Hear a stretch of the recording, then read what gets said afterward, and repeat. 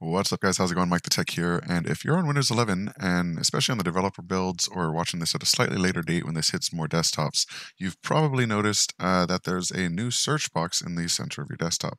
The most damning of this is that the search box doesn't let you change where the search results come from as of yet, at least.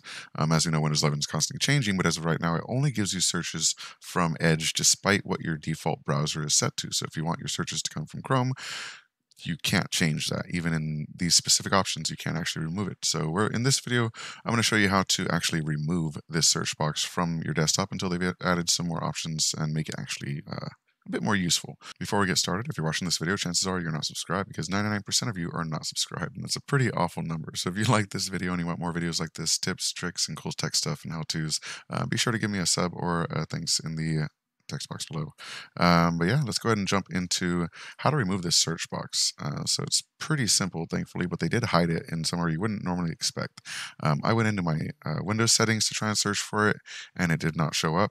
So I figured I'd make this video in case others tried to find it in the same spot. So what we want to do is we want to right click on your desktop, and you'll see that under your display settings and personalize, you now have an extra option here for show search.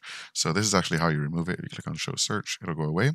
And if you right click and come back and go to show search, it will bring it back. But it's really that simple, and that's all you have to do. But it is kind of an odd thing to add at this point without any documentation or notes or anything, any way of customizing it. Just to place it on your center screen without any information on it is kind of interesting.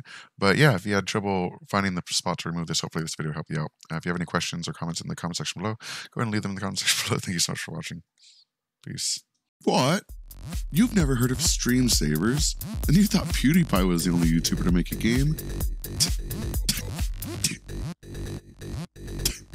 I made a game too, and it's called Stream Savers, and it's available for pre-order right now for $9.99. And that's a great price.